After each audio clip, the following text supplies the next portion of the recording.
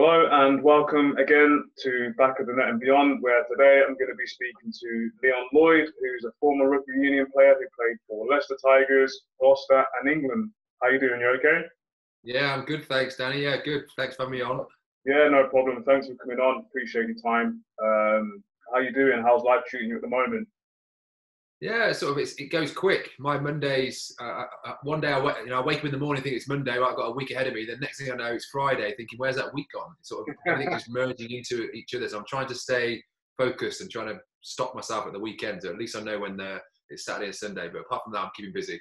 That's it. Yeah, I know exactly how you're feeling. I mean, I've been off work during the lockdown for weeks and weeks now, and I went back on the 1st of June. So it's just getting back into kind of work mode, and like you said, the days just seem to merge into one. So, but yeah, I mean, can't really complain. Like I said, thanks for coming on. If you want to just let people know what you're doing now in terms of day-to-day life, weekly life, just let people know what you're doing. Yeah, so I'm fortunate enough to run a charity actually called Switch to Play. So we're Switch to Play Foundation, and we specialise in athlete career transition. That is helping athletes prepare for what comes next in their lives. So not life after, not when they're finished playing, but whilst they're still playing, whilst they're still competing, what opportunities that are maybe out there that they can leverage and take advantage of whilst they're still playing. We're very aware that a lot of athletes don't go on to fulfill their potential, and some leave in the academies, and some leave the academy squads and get released. Some lose their funding and don't get to go to the major tournaments and competitions. Some have career-ending injuries. There's a huge mix of different ones, but there's also some positive stories of people having great careers and long careers and going out on their own terms. So there's a real mix, and I feel very lucky to have played sport. You mentioned it at the beginning. I played sport for a relatively long time, but then also still to be involved with sport. And every day is a different day. I can speak to a rower in the morning, and then a boxer in the afternoon, and a golfer in the evening, and then a football player the next day. So it's really fascinating for me to work in that space. That's amazing. I mean, we'll touch on more of that later on, but in terms of what you're doing, I think it's great, just because me as a player, or as a former player, when I was playing, I can never remember kind of anything of this kind of ilk when I was around, certainly. It was always a case of, as you know, kind of you play and you're immersed in your chosen sport, and then you're not really thinking about what you're doing or what you may want to do when you've retired. Some players did. I mean, I personally didn't. I always thought, well, if I don't make enough money to kind of do what I want afterwards, then I'm going to have to work. So that was my mindset, even though I was still trying to kind of achieve as much as possible whilst playing football. So for you to be an ex-sports person, and obviously kind of giving back to a certain degree, and obviously you mentioned there you're speaking to a varied amount of people when it comes to sport background. So I think it's massive what you're doing, and like I said, we'll touch on more of that at a later date. How long have you, not a later date, later on in the show, how long have you been doing the business? How long have you been So I've been involved with Switch to Play since 2016, I think. I retired around 2000, retired from sport around 2008, 9. But I've always been involved in this transition piece because I struggled myself when I finished with a career-ending injury at the age of 30, and I found it really tough. So I ended up writing a book. I was asked to write a book or sort of write down my thoughts on, if I had my time again, how would I do it differently? And I ended up writing a book called Life After Sport, From Boot Room to Boardroom. And again, it's not about my career and how good I thought I was, although I'm very fortunate to have a pretty decent career and played a long time and some couple of good clubs. It's more about, if I had my time again, what would I do differently? So the ultimate highs, the devastating lows, but more importantly, all the bits in between, in the middle. Because you're right, you don't think about what you're going to do next when you're playing, because you're always thinking Saturday to Saturday to Saturday. Yeah. And you always think, oh, you know what, I will think about that, but I'll think about it next week or next season, but then something else gets in the way. So yeah, it's more a case, and I finished early. A lot of my teammates were still playing. So I knew that they were going to go through, and I was far more prepared than what they were. So I know if I found it tough, they were definitely going to find it tough as well. Yeah. So I floated around doing my own thing for, let's say, 4, 5, 6 years, and then through a mutual friend, Steve Mitchell, who was involved with Switch to Play at the time, we played rugby together. And it coincided with me writing my book and publishing my book. He approached me and said, look, would you want to get involved with these guys, with us and the guys? And I joined them then, and we joined and sort of converted to a social enterprise. We managed to recruit Beth Tweddle, the former GB gymnast, as one of our directors at the time. And then only recently we converted to a charity, only in February. So we've sort of come full circle round. We've got a great team of trustees and ambassadors and associates, all giving back, all trying to help the next generation of athletes learn from our mistakes, if you like, and those mistakes that have gone before us. So yeah, it's really rewarding. You're right, it's a really rewarding job. The fact we got charitable status is really important for us, because it means now we can offer our services to a far wider audience, and cost can be removed, so there's no hurdle of cost. But I suppose the main part of the job is to try and, I say, educate people in inverted commas, to understand that it's not to see what we do as a plan B. It's actually, we're an extension of your plan A. So don't think when you're talking to somebody, not just us, because there are lots of other good organisations out there, there are player associations out there that do great work, but see that as an advantage, and how you can actually use that to be better at your day job, be that throwing a javelin, diving into a pool, hitting a golf ball, whatever it may be. Doing these other things can actually make you better at that as well. Whereas I suppose in our day, it probably wasn't like that. It's probably, if you're doing those things, that's a distraction. Get your head on, you've got a game at the weekend, focus on the weekend. But thankfully the world's changed, sports changed, and it's not like that now. Yeah, I mean, you say it's not like that now, but I've heard a few stories where in some ways it is. And it's just frustrating, because sport in general, rugby, football, they've got so much financial backing, but in some ways they're still stuck in the dark ages. And I kind of resonate with what you say in terms of kind of as an extension of your plan A, rather than thinking about maybe a plan B or kind of further down the line. Okay, well, I've got a bad injury, now what? It's kind of exactly. And we found that when people were coming to us, when they were seeing us as their plan B, they already think they've failed at plan A, so they come with their shoulders down and they're dejected. They're not really into it. They're not buying into the benefits of it. So it's just a change of narrative, really, about this is by doing these things actually makes you better. There's research now that shows it'll make you better at your job. So there's a positive side, but a positive stance on it. Definitely, yeah. I mean, the stats are out there, and the figures as well, in terms of kind of athletes who are actually doing something alongside like performing on a daily basis. They actually perform better when they've got an off-the-field, not distraction, but an interest. Because they're kind of not then thinking, well, okay, well, I'm playing football, rugby, tennis, whatever it may be. And then in the back of my head, what am I doing afterwards? It's a case of, well, I know I've got that there, and I'm enjoying it, and it's progressing nicely. It's allowing me to perform better on the pitch, or whatever it may be that you're doing in sport. So the figures are there. So I'm surprised that not many or not more teams, organisations are like pushing that narrative. So it's great what you're doing. How does it work then? Because I've got the gist of it in terms of, like, obviously transitioning from sport. But how does it work? Do the players approach you, or you approach them, or is it a bit of both?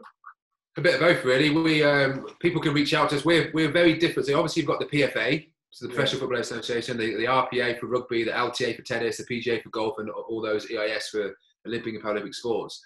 But they'll only look after their one group of athletes. Where we at Switch to Play, we work with across all sports and all ages, everything else. So we're quite unique in that sense, that we work across all. So we can take learnings from each different sport and pass that and share that around and create best practice. So we have individuals who approach us, and because we're independent, so sometimes a football player might not want to approach his club or the PFA because he may think that's going to impact his selection or impact the decision, what the gaffer says or what the lads say. So that means they sort of land with us. Also, you get disgruntled people who have lost their funding and they don't want to go and speak to their NGB, their national governing body, so they come and speak to us. But what we try and tend to do is we've been quite big on trying to work on prevention rather than cure. So what I mean by that is not, again, trying to get people to come to us and work with us at an earlier age. We work with academies. So, for example, we work with the Premier League. We go into all the Premier League clubs and deliver sessions to their academies from the under-12s up to the under-23s, helping them understand that, some of you may go on and have an amazing career and play for the Premier League, and play for international football. Some of you may not. Some of you may still go and have an amazing career and just play at the lower leagues. But equally, some of you are not going to play at all. So it's important that we get that balance right, because we're not dream crushers. So if you've got the chance to play football, my dream was to play football. If you've got the chance to play football for a job and get paid, then definitely do it. And we'd never tell anyone not to do it and not to give it 100%. But what we do say is, you can do other things as well. It's not just, don't put all your eggs in that basket. Doing these other things will make you a better football player, as you said, but also it will make you think about things differently. You'll have better perspective. I know when I was playing, there was a period in my career when I didn't have much perspective. So I'd go and play a game, and then whether I played good, bad, or indifferent, I'd rush home after the match finished, and I'd watch it on TV. And this is how old I am. I'd read teletext, see what teletext said about the game, and then I'd listen to the commentary. And if the commentators picked up any mistakes or spoke negatively about me, I had no escape. And that was me. And then I thought, I've got a week now, so I've got to put it right. And then it was like a downward spiral. It's only when I had something else which took my mind off it. I say distraction, but it probably was a distraction. I'm something to take my mind off the sport, so I can play and give it my all. And then good, bad, or indifferent games. So you always try your hardest. At least then I can go away and think, well, I've got this to focus on now. Then I can revisit that on Monday, the sport on Monday, and then sort of have that balance. So we try and work with clubs and organisations to try and get in there early on with their athletes. And I say athletes because it's not just football players or players or cricketers. We have got gymnasts, tennis players, and all those types of things as well. So it's a real mix. But we want to try and work with more and more clubs so that we can deliver sessions to more and more athletes across the scope, really. Wow, that sounds massive, and it sounds really exciting. In terms of the clubs you're dealing with, the organisations, are they quite receptive in terms of what kind of service you're looking to offer them? Yeah, they are, and I think that's come from over time. People have become more open to the opportunity and seeing what's available. But yes, they'll have player associations and individual support networks that are there. So we for one are not saying that we're the only people in the space. So we just focus on what we can deliver. And I've certainly found now as players, as coaches have got older. So my generation, my age of players are now becoming coaches, and they've experienced the difficulties of transitioning. So they're definitely more receptive to understanding, do you know what, I want to look after my players. What can I do to help them? So I've definitely seen a massive change. Equally, there's more and more people talking about their challenges now. The more and more high-profile people talking about how they struggle, where before they didn't do that, and it's sort of the people who suffered in silence. So now we're hearing more and more stories about those high-profile ones. But for every high-profile player or athlete, there are hundreds, if not thousands, of athletes that we've never heard of that are also struggling. So that's really where we're trying to get to that, the crux of it. Yeah, you make a good point, and that's something I've been kind of concerned about recently, because again, it's kind of, in some ways, it's easier for a high-profile player to get help just because of their profile. Naturally, it carries some weight, but like you just said there, for every kind of one or two high-profile athletes who are struggling that maybe come out and voice their kind of situation, there's 1,000, if not more, lesser-known athletes who are still struggling. May not be struggling in silence, but in terms of your kind of profile, your profile shouldn't be factored into how much help you get. It should be, regardless of who you are, you should receive the same amount of help from that perspective. You're right. Yeah, sorry, Dan. I was just going to say you're right, but on the flip side of that, there's you've got the people, because let's use football. Use your sport as an example. Most people, I said to you before, my dream was to play football. Most young boys dream of playing football for their country. And so when they see one of their heroes playing football and they come out publicly complain, or not complain, so that's the wrong word actually. They publicly come out and say, it's really tough. I'm no longer playing football anymore. It's really tough. The human instinct would say, well, as a fan, you've just lived my dream. You've played in front of thousands of people. You're earning however much money per week, and now you're looking for sympathy from me. Absolutely no chance. Jog on. Whereas the player's not looking for sympathy. They're just saying how they feel, because there's a void in their life which now needs to be filled. So that's why a lot of people don't come out and talk about it, because they know they're privileged and they've worked hard for it, but they're in a privileged position. But there's a perception that just because you've earned money and you've got money in the bank, that you can't be struggling. You can't find it. What have you got to be complaining about? You've got loads. You've got a big car, a nice house, all those things. But it's not about that.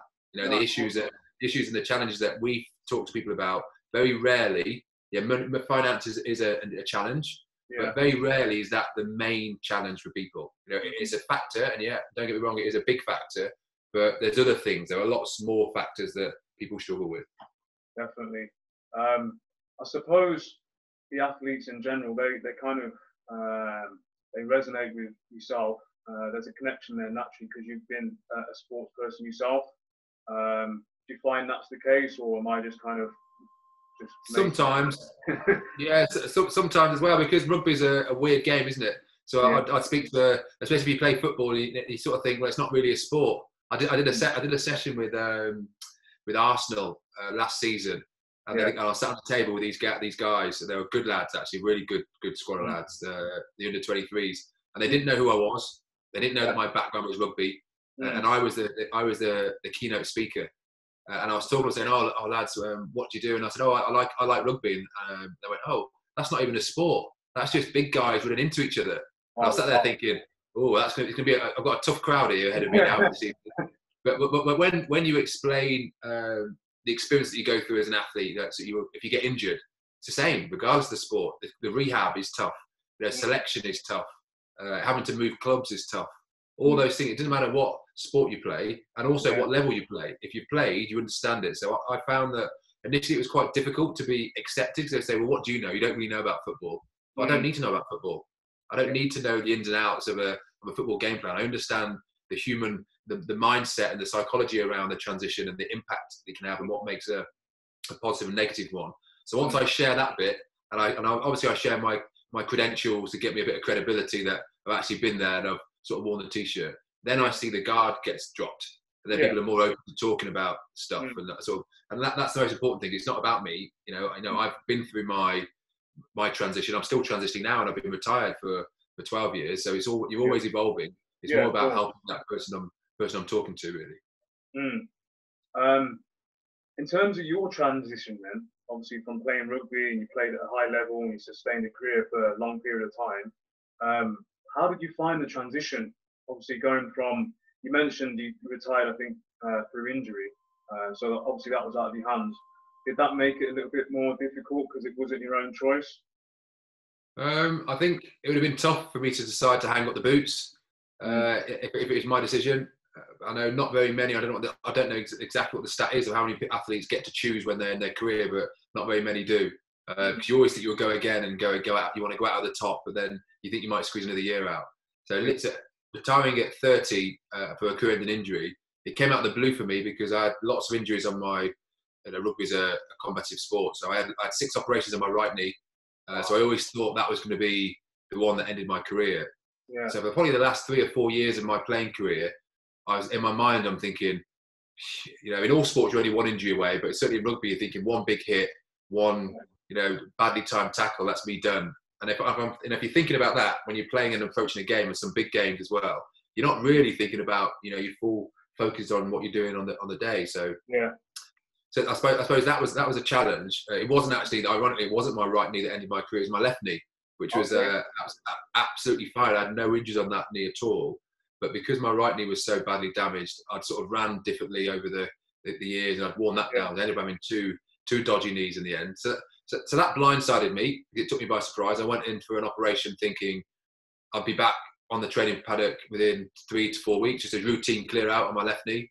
And then when I came round from the surgeon's knife and he said, he couldn't fix it, that was a bit of a shock, because we knew each other quite well because he'd operated on me a number of times. So we had that relationship. So he knew it was going to hit me quite hard, because I wasn't prepared for that. It was tough. It was really tough to start off with. I didn't do anything. For a year, I just didn't do anything at all. And I had that thing. Yeah, I had that thing where we just had our daughter, our first daughter actually, and I was living in Cheltenham. And we were walking around Cheltenham, like shopping with with Renee. And at 3 o'clock on a Saturday, I'm walking around Cheltenham. But 3 o'clock on a Saturday for me is game day. My whole life, 3 o'clock on a Saturday was game day. And I'm thinking, I shouldn't be here, I should be somewhere else. And I found that really tough to deal with. I also found it tough that the team carried on playing without me. They didn't miss me at all, and rightly so, because you're sort of a small part of a big machine, but you sort of want your team to miss you a little bit. You don't want them to lose, but you want them to go, oh, it's not quite the same without Lloydie. Yeah. That didn't happen. that didn't happen. They just carried on.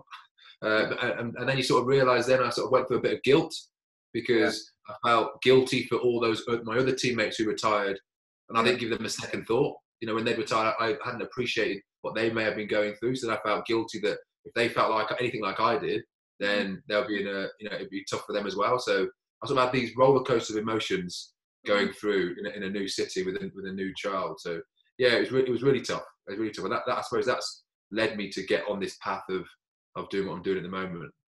Okay. And in terms of playing for Leicester and Gloucester, like, and obviously England as well, just you want to touch on that a little bit? Like, how did that make you feel in terms of your career? Yeah, that was awesome. You know, I grew up in Coventry, born in inner city Coventry, dreamed to play football, but my senior school played rugby. They didn't play football really, so I was forced to play. I used to get into a bit of trouble at school, so I was quite a quick runner, and I didn't mind getting involved in a scrap. So that you put those two together, and that sort of comes up with the formula of a rugby player. But back then it wasn't professional sports. It wasn't a career choice. The game turned pro in '96. I signed for Leicester. I played at school. I played for Coventry schools and Warwickshire schools, Midland schools, and I was fortunate to play for England schools in the 16s. Yeah. And from that match, I got selected to go to Leicester Tigers at the age of 16 as the game turned pro. So again, right time, right place. I signed pro. I lived with Martin Johnson, who I don't know if you know, but he was a former Leicester England captain who won the World Cup. So it was great for me to go and baptism of fire straight out of Coventry, live with Martin Johnson, put me on the straight and narrow. And then I was sort of embedded within this culture of great players. Their standards and their professionalism was awesome. And I was this young 16, 17-year-old kid, and I was being dragged along by these guys, training extra, doing extra, eating well, understanding what professionalism meant. At such a young age, I sort of grew up. People think I'm about 70 because I've been with those guys for that long that my mindset and my, you know, I believe you're a product of your environment. And I was very lucky to have been with those guys who were world-class players who, you know, most of them went on to win a World Cup themselves. So that sort of put me on my path. I made my debut for Leicester, signed pro at 16, made my debut for Leicester at 17, a very young age, and then fortunately played at Leicester for 13, 14 seasons, amassing a lot of games and winning we had a good seat, we had a very good squad, as I said, with some world-class players. So we won lots of trophies, won the Heineken Cup, which is the equivalent to the Champions League in football. We won that back to back. So I look back on my time there with real fond memories. Yes, it's great to win trophies, and that's why you play sport. But the squad and the team I played with, they're amazing. You know, I learned so much on the field and off the field from those guys. And then I moved to Gloucester, and although I was only there for 1 year before my knees packed in, and we didn't win anything there, but great environment, great group of lads, some world-class players there. So I was glad to experience that as well. That's massive. In terms of Leicester, because I know you said you were there for years, so I'm assuming when I was at Leicester, because I was at Leicester from the age of, Leicester City from the age of 16 to around 20, 21. So I'm talking about from like 98 to 2001, 2-ish. So we were Leicester Tigers then. Yeah, that was when we were at Leicester City. That was Martin O'Neill era, was it? Yeah. Because I remember that Tigers a lot on the local radio, and I'm sure the team was doing really well from what I can remember. Yeah, I remember that year. That year, the football, because there's a statue in the centre of Leicester, because the football. So you guys won the Coca-Cola Cup. Yeah. We won the league. We won our league, and we won the Heineken Cup. And I think the cricketers won the 2020. And I think the Leicester Riders won something as well, and they put this statue up. I think we always used to see the footballers out in town at the usual haunts, but it was a great time to be playing for any Leicester side. I remember you touched on like nights out and that. I mean, I was only a youngster, so that cup winning team, I was in the squad, but I was just in the stands, so I travelled and stuff. I was only 17, 18, so that was a great experience. I actually went the year before, and I think we lost. From what I can remember, but yeah, similar experience.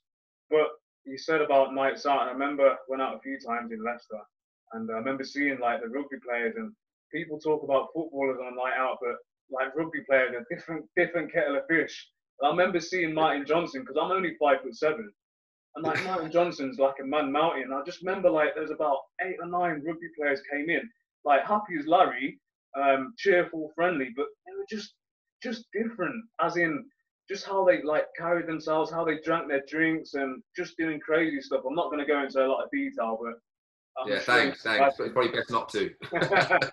Just They were good days. And yeah, also at the time as well, as I said, we were successful. I think we had a sort of like a 6 or 7 year unbeaten home record. So yeah, if we're out in Leicester, then we're usually celebrating.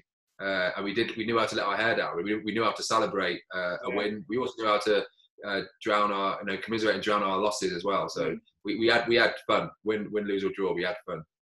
good times. And do you miss playing at all? No.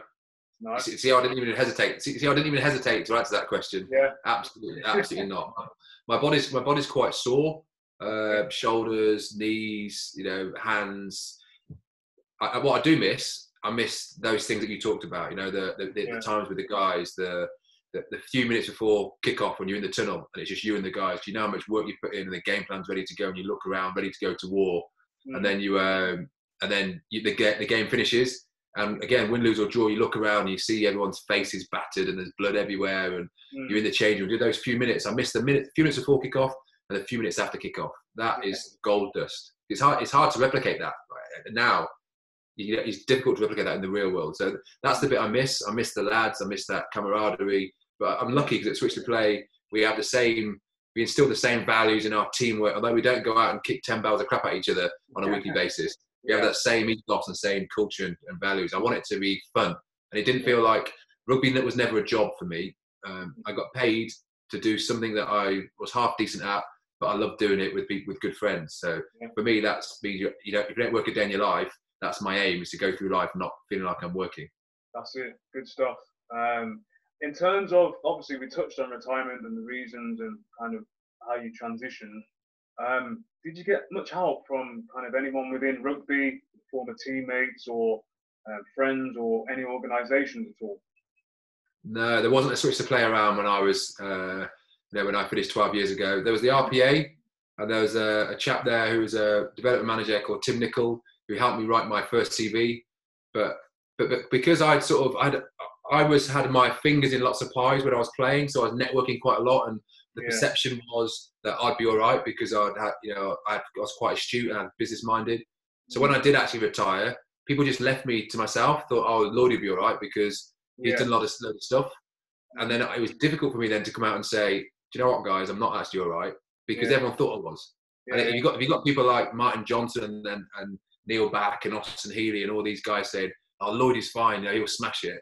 You sort of don't want to go back and say, well, I'm not. So I just sort of kept myself to myself and just struggled along for the first 12, 24 months. But Tim Nichols from the RPA helped me write my first ever CV and prepare me for my first ever proper job, other than a paper round. It was. I look back at that time. God, it seems a long time ago now. Yeah, I mean, so because obviously business, there's a lot of strands and facets that come into it. Finance, obviously recruitment and various things, office space. How did you find coping with all of that? Was that kind of all down to you, or did you have like a little team around you? Or what do you mean? What do you mean now? As Switch to Play, do you mean, or initially when I finished? A bit of both, if you can touch on a bit of both. Yeah, so I set up a company whilst I was playing, a concierge company, because I was, as I say, I had my fingers in lots of pies, and I saw a gap in the market for a service, a lifestyle service. We used to sign lots of overseas players, so Fijians, South Africans, Kiwis, Aussies. The French guys came over, and when they came over, they didn't really have any idea of Leicester as a city. So I set up a business where I'd be able to get them. They couldn't get rents because they didn't have a contract. They didn't have 3 months' wages. So I set up an agreement, and I stood guarantor for all the new signings. So they can get car leases, rents apartments, schools for their children, taxis and chauffeur services, restaurants, babysitters, all those things that when you go to a new place, what do you need? And you want to take the pressure off your partner, because if you're going to the rugby club and you've got your job to do, and your partner has obviously been moved out of somewhere else, a different place to come and be sort of settled there.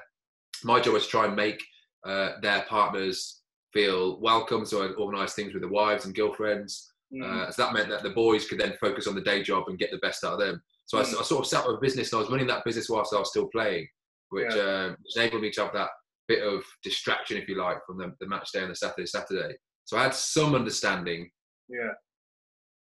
how to run a business. However, because I didn't need the money, that job, I used that experience to learn how to run a business. Right. Because I had my salary. When I'd finished, and then you can't practice then because you've got bills to pay, so you need to have a business that actually makes money. So that's very different, and you make different choices and different decisions. So yeah, it was quite a bit of a rude awakening. Yeah. But I got my first job was at Oakham School, and I worked when there as a foundation director in charge of the fundraising for scholarships and bursaries. That was my first ever proper job. But again, it was good fun. It was tough. It was out of my comfort zone. I didn't want to go in sport. I didn't want to stay in sport because everyone thought that I'd become a coach or I'd go down that route. But I just wanted, because the way I ended my career ended, I wanted to step away from sport. So I wanted to do something completely different. And that's what I did. I stepped away completely out of it and didn't do anything to do with rugby at all. Wow. I mean, one thing that kind of struck me there, there must have been a lot of pressure on your shoulders, because obviously if you're still playing, then you've got the concierge business, which is great, but then you've got the concern of the players' wives, girlfriends, children, and everyone needs to be settled and whatever else. But you said that you were guarantors for all of those different kind of variants, so rent contracts and things like that with different estate agents and whatever else. Didn't you feel a bit nervous just in case? Because as you know, anything can happen in sport. Signs for 2 years and then 6 months in, it doesn't work out and they're gone. So then, like, you obviously need to factor in all those things, and you must have been thinking, I hope kind of things don't go like left field, if that makes sense. Because obviously, if you're guarantor, it's a big responsibility. It is, yeah, but youth, naivety of youth. Everything was there, you know, that everyone was buying houses, everything was, the interest rates were low, there's no risk, and you've got a job and you think you're set for life, you think you're Superman, you think you're invincible. So I probably just kept going and just ramping it up and gearing everything up the whole time. And I didn't really see that as a risk. Again, I was more lucky than anything else, I suppose, because the markets didn't turn at the time. And I learned a lot. I learned a lot about how to manage people, I learned about relationships. I learned all those that network, how to network, which is one of the biggest skills you can learn, I think, as a current athlete. So I did all those things whilst I was playing. Would I recommend that to a current athlete now? Probably not as much. I'll definitely recommend doing something, but I probably bit more than I could chew, and I was doing lots of other things. And you could tell if my form was affected, then my coach would pull me in and tell me to refocus on the day job and what I'm being paid to do. So again, that enabled me to get another member of staff in. So then I learned how to manage somebody. So I got somebody in, and I think I was early mid-20s, and I've already got some people who I was managing as part of the company. So I'm learning as I'm going along, really. Because I didn't go to university. You know, my university studies have come later in life. But at the time, I hadn't done that. I left school at a young age. So I was learning those things as I was going along. Wow, that's massive. And it must have been a burden to a certain degree. Like you said, obviously, if things are taking a lot of time off the field, I can understand why the manager would maybe call you and say, look, you've not been playing well for a couple of games. Yeah. So, I mean, I've seen that many times with different players that I've come across within various different teams. In terms of your transition then, like, what transferable skills did you take from playing rugby and being in that kind of environment to obviously doing what you're doing now? I think there are loads of transferable skills. It's one of the masterclasses, one of my favourite masterclasses that we deliver at Switch to Play is our transferable skills masterclass. But as an athlete, you get told you've got lots of transferable skills. But unless you know what they are, there's no point having them. And then even if you know what they are, unless you know how to use them in a different environment, they're not transferable. So you can reel off all the ones that the stats say about leadership qualities, flexibility, resilience is a big one for me, the big thing for me. Being able to bounce back from not being picked, being injured. How do you come back? You know, you've got a shoulder reconstruction, you're out for 6 months. How do you focus and your attention to detail to get back? I suppose one of the biggest differences between the real world and sport is I don't know any other environment where you both two people are vying for the same spot for a cup final shirt, and I've been on the positive end of that, and I've been picked, and the person who's missed out has come up to me and congratulated me and helped me, and then I've also been on the other end where I've not been picked for a cup final, and then it's my job to go up to them and say, look, congratulations, anything I can do to help you get ready for the game at the weekend, let me know. And that's massive, right? Someone has just got your shirt that you think is your shirt and they're playing it, but you're still doing your bit for the team, your teamwork element. That's massive, and I don't see that very much in the outside of sport. And I miss that. I do miss that, because that's how it was. We all want to have that shirt. We all want to win. But when you're not there, you do what you can to make the team succeed. Definitely, that is massive, and it's true. Like I said, obviously you know the reasons why I'm doing the podcast, and it's basically just to let people know that athletes do have transferable skills, which are obviously suited to other industries and not just sport. And I don't think, like you said there, I don't think many athletes are aware that they've got the transferable skills, and if they are aware, they may not know how to utilize them. There's many industries out there that are crying out for kind of athletes to jump on and like jump on board and be part of the team. But it's up to the athlete to a certain degree to showcase those skills. So you mentioned early on about your CV and things like that, and I wrote my own CV. And again, not many athletes will be aware of how to compile a CV, because no one's interested in how many games you played or like how many injuries you had or how many medals you've got. You need to know, okay, well, the job I'm looking to go for, they want to employ someone who's got X, Y, and Z. So then you need to showcase that and not just write it down. You need to back it up. So when I say back it up, you need to, when you have the face-to-face interview or however it may be formatted, explain what you've done to showcase that you've actually got those skills. And that's just a small part of it. Again, you need to have the gumption to actually go out there and network, which isn't as easy as people think. Pick up the phone and ask for help, like you were saying earlier. So it's about kind of shedding that pride, if that makes sense, in some ways. It is. You make some good points there, and that's one of the, I suppose, our USPs at Switch to Play is we help people develop their CV in a digital format. So that way, so like you said, you could have a 15-year, 20-year career, and you could have scored all the goals, been captain, won loads of trophies. But when you put that on a normal CV when you apply for a job, that's probably a paragraph, or at best 2 paragraphs. Yeah. And that doesn't show who you are when you're not playing sport. So what we've done is our membership's called Switched On. And it's for athletes, for any athlete. It's free to become a member. And what we do is we help you build your digital CV. So yes, you can have a section on your career stats, but that's and highlights of you playing and scoring goals or winning medals, whatever you're doing. But that's just a small part of who you are. Then you've got another part which says, look, here I am, I'll do some community work. And it's got you doing all the community work that you do. Then there might be another bit where you do some charity work. You might have an interest in cars or gardening or baking or cooking or whatever it might be. And you can show what your interests are there. You've got your different hobbies, all the different things. And it gives an overall picture of who you are. So it won't replace your CV because that's not how the world works. But what it does with your CV, which might be a bit light because you've spent 10, 15, 20 years playing sport, sending this link with all those, inside each collection, all those different things that showcase who you are, far more powerful. It gives you an understanding of who you are, what motivates you, what your values are. Yeah. I think how our athletes have used it, those who want to go into the media, if they've done lots of interviews on the radio or on print or on TV, you can capture those interviews. So on a paid basis, you might say keen on media or done some media interviews. But there's nothing better than saying see my membership profile, and in that you click on it, and there's 20 video YouTube clips of you doing interviews with people or articles you've written or things you've contributed towards, because that's the evidence that you're showing to your potential employer. That's massive. I mean, I feel a bit jealous, and I'm not a jealous type of person, just because, as you know, when we were younger, we didn't have anything like this. No. And you mentioned there, I mean, I've never really heard of a digital CV, but from an athlete's perspective, sure, that bodes well, surely, because most of the things that you've achieved will be either in front of a camera, as in face-to-face talking to someone when you're being interviewed, or maybe in a group session, or actually competing in your chosen sport.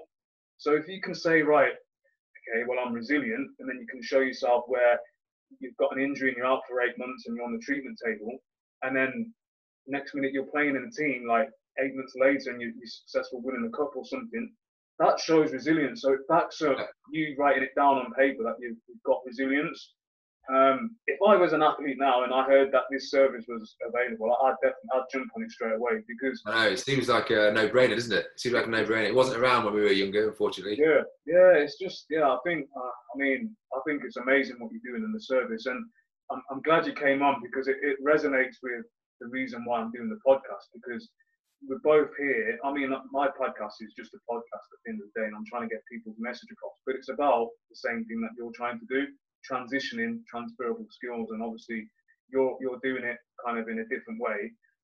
But it's just it frustrates me that athletes are there and that sometimes they're just seen as assets, as you know. But they've got so many skills, and whenever I talk to people, especially when I was playing, retirement was always seen as a negative, and whoever was coming in and talking to us, the delivery was just so negative. So that's why a lot of athletes aren't maybe receptive to when it comes to like talking about retirement. I mean, I always say something I was talking about the other day. If someone says there's two ways you can talk about retirement in a nutshell, and it's if someone's asking you a question, well, what are you going to do after you play rugby? Your answer then, your head's kind of thinking, well, actually, that's a bit of a negative question. Whereas if someone approached you and said, what are you going to do to help people once you finish playing? It's a different, you're looking at it from a different perspective. Yeah. Does that make sense? It does make, it makes perfect sense. Yeah, I hadn't thought of it like that. I tend to use the, well, retirement's been banned. We stopped using the word retirement at Switch to Play because that's quite formal. And we work on transitioning to out of retirement. They retire when you're 60, 70, or whatever it may be. But what I found works really well is when you say, if you look at the word transition itself, and you're going to transition, be positive about what you're transitioning, look forward to transitioning into something rather than transitioning away from something. So if you transition away, you're always going to be looking back and reflecting on what it was before. But if you put things in place and you plan ahead, and then you can get positive and confident and happy, excited about the thing you're transitioning into, then straight away it's a mindset shift. You still, at the end of the day, you're still moving from, you're stopping the sport and going to something else. But if you can get excited about it and plan and put things in place, then you're moving towards something. And that's the mindset of an athlete anyway. They want to be competitive. They need targets. They're very motivated, attention to detail. So make sure you've still got that. Just that your target might not be winning a cup, winning a trophy, doing this. It might be something else. So just making sure that you've got that, so you're transitioning into it, as opposed to, as I say, always looking back. That's a great point. In terms of Switch to Play, if you want to just let people know where you can be found, again, just touch on briefly kind of the service that you offer. Yeah, so we specialise in transition, not life after sport, life outside of sport. So we work with lots of current athletes, but equally we work with former athletes as well. So we've had people who have been retired from the game for a long time who can tap into our services, which is great. Yeah. We offer lots of different things. We offer masterclasses ranging from transferable skills, emotional resilience, how to maximise your network, working with an agent, even with parents, self-awareness, all these different things, work in the media. We also offer one-to-one coaching and mentoring support for people who want to do that and want to talk to someone outside of their network. We have a pracademic approach. So we're a charity, first and foremost. That's really important. We're independent as well. So no one funds us. So we rely on donations. So we have to work hard to try and get those. But our pracademic approach is me telling you about my experience. It's just my experience. Yeah. We've got the pracademic part, the practitioner side of the ex-athletes, ex-coaches, and current athletes. But the academic side of that are people who make sure that what we deliver in our content has got academic rigor, so that it's not just experience and opinion, is evidence-based. So what I talk about and what we talk about as our associates and deliverers talk about is backed up by research. So we know that there's more credibility in the space what we're doing. So don't take my word for it, because that's my experience. This is what research says, and that's a real big and important thing, I think, because we've all got our own journey. Your journey is different to mine and to the next person's. But I bet you if you look down and peel back the onion layers, it'll be quite similar at different stages throughout as we go. It's about making sure we sort of highlight those parts. Of course. And in terms of social media, can you be found on there anywhere? Yeah. So we're on LinkedIn anyway. We like to, we don't always lead conversations. We like to get involved in conversation and bring athletes in. So we're on Twitter, which is switch_the_play is our Twitter handle. I'm at Leon Lloyd 13, and we're on LinkedIn. As I say, we're on LinkedIn. We always try and engage with our athletes, start to get people thinking differently, be positive about transition. How can we help you?